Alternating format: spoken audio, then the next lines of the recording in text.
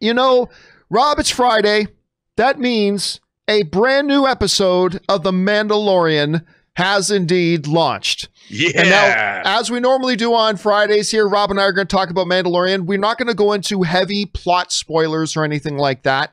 Ann and I will do a spoiler review a little bit later this afternoon. You guys can probably, I think it's going to be at 4 o'clock Pacific Standard Time. You guys can come back and join us for that.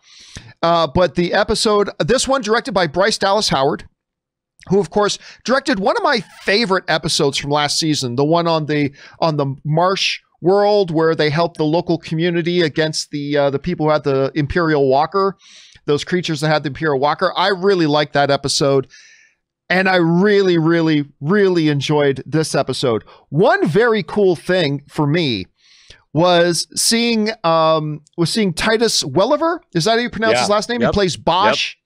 And he's also in Sons of Anarchy, and he's just in everything. It was very, very cool seeing him pop up in there as well. And of course, the name of this episode was The Heiress. The Heiress. And as soon as they tell you that the name of this episode is The Heiress, well, you know what that means. Because we've all been expecting it. As soon as they call it The Heiress, you know we're going to get Bo-Katan. And of course, Bo-Katan pops up there, played by Katie Sackhoff from Battlestar Galactica. She's in there too. And we saw, Sasha Banks, who I told people a while ago on Twitter that she's actually not playing Sabine Wren. I told people on Twitter, and a bunch of people called me a liar. But anyway, she's not playing Sabine Wren. So there's that. This was a immediate follow-up, as they've normally done in these episodes, to last week's episode. It picks right up where the last one left off. And Rob, this was a lot of fun. This was a really fun, great, enjoyable episode to watch. I had a blast. They tied in a number of things together already. I thought it was great, just as we expected. We got to meet Frog Lady's husband, which I thought was cool. Anyway, Rob, your thoughts and your impressions of this week's episode of The Mandalorian. Well, I've decided to start rating Mandalorian episodes not on a scale of how much necessarily I like them, but how much the Hot Toys figures are going to cost me eventually. And this episode gets a rating of 3, because they're going to make Bo-Katan and her compatriots. So that's $750 right there. So that's how much this episode of Mandalorian will cost me. Will be $750. But I love this episode. First of all, I really like the world building. We finally saw a milieu that we've never really seen in a Star Wars movie before. I mean, we saw Camino, which is a water world, but this, I liked seeing sort of a port town, a port city. And I thought that was great. The visual effects, well, I don't know if they still use stagecraft technology, but the visual effects when they were out at sea were amazing. I mean, maybe they did go out to sea and shoot it on the water. I don't know, but man, I loved it. I loved seeing, I love the fact that what this show is giving me is basically my classic Kenner action figure collection. They're moving through all of the different species that we ever saw, like everybody that was on Jabba's sail barge. It's being represented at some point in this, and that's the kind of fan service that I really like. And there were things in it.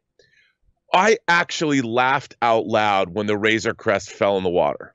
Now, you know me, I can't stand the abuse starships take, but I thought it was just funny, and that's not really a spoiler, but it was just, I mean, the poor ship, it just gets beat to hell.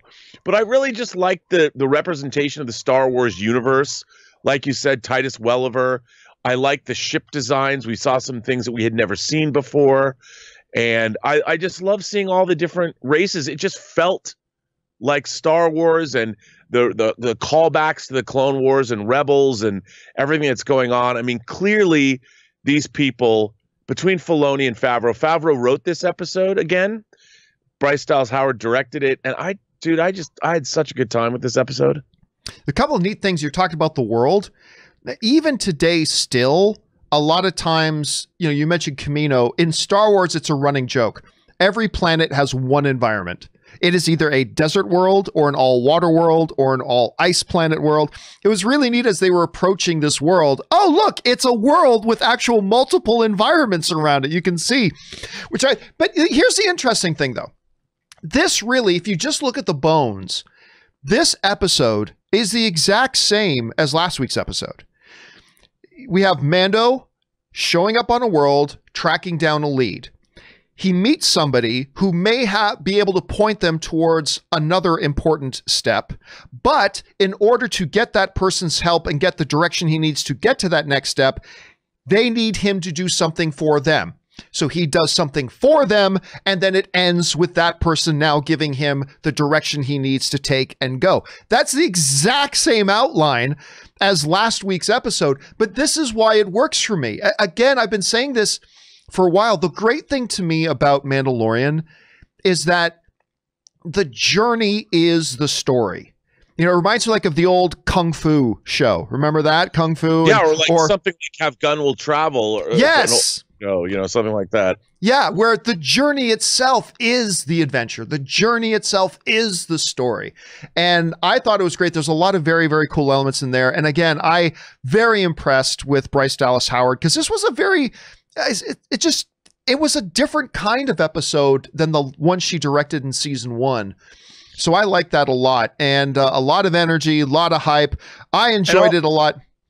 Oh, I love the lore. You know, there's world building going on. There's lore. We find out about the Mandalorian lore, and we find out more about just the universe itself. And I have to say that I know one of my favorite things about these episodes is seeing the production paintings over the end credits.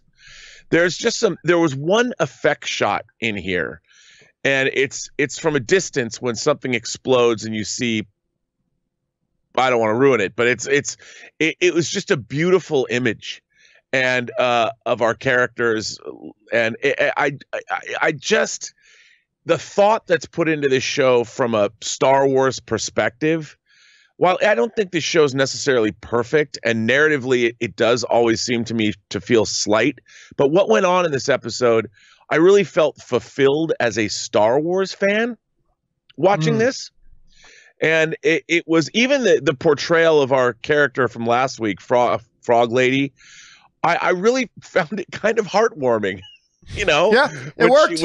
When you reunited with her husband, and it's a warm, domestic bliss. The Aunt Beru and Uncle Owen of frog people. Now there's a lot of details we're not going into right now. Like there's a lot of details we're not going into right now. But no, I agree. It was a fun episode, a good You know, it's funny too. A lot of times you'll get these really long movies, like 2.5 hours, and you watch it and you go, man, that didn't feel like 2.5 hours. This was oddly the reverse. This was a 30-minute episode. 30 minutes. It didn't feel like 30 minutes. Like, honestly, by the time it ended, I felt like I had just watched an hour-long episode. It's really weird. Like, it felt like an hour-long episode, but they just packed so much into that 30 minutes. No, I agree, man. It was chock-a-block full of just deliciousness. I really just enjoyed it. And I really, there's one thing they have, because it's a port city, they've got cranes. And this is just a throwaway thing, but did you notice, like, they have, it's like an Imperial Walker, but it's a crane. Attached to a crane, yeah. I love that. I was like, that's so cool. I want a model of that, man. All right. Question is, guys, did you have a chance to see it yet, this episode of Mandalorian, The Heiress? Did you have a chance to watch it? If so, what did you think? Jump down to the comment section below and let us know your thoughts.